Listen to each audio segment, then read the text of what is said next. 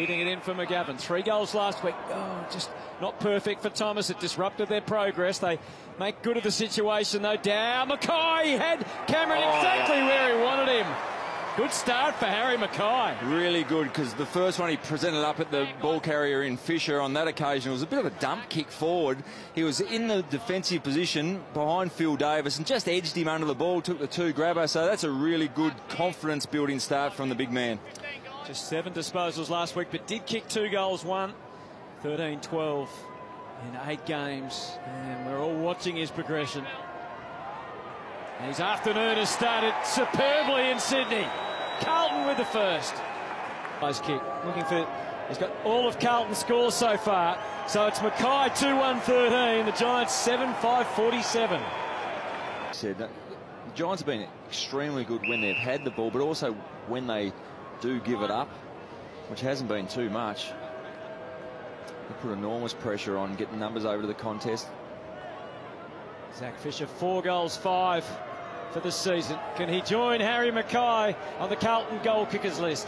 A big run up, a straight approach, and through the middle. Another Carlton goal.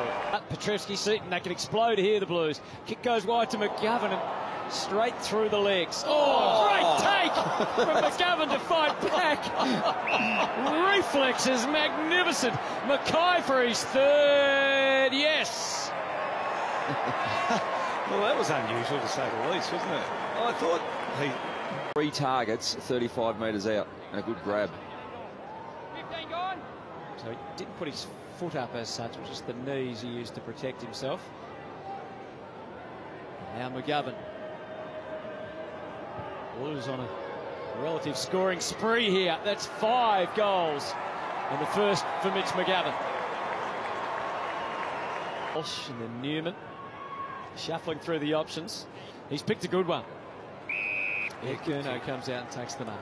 He's been solid today, Newman, really. 19, he's been mainly half back. He's been pushed up to a wing now on Lockie Whitfield.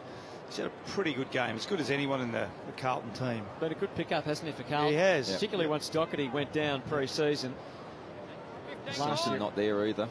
Yeah, exactly right. Last year they really missed Doherty, and they obviously have again, but at least they've had Newman there.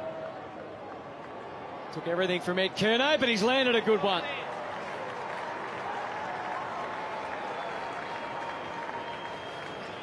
Yeah, it's a nice kick from 50 metres for Ed Curnow. As we said at half-time, this is just as they're about to break.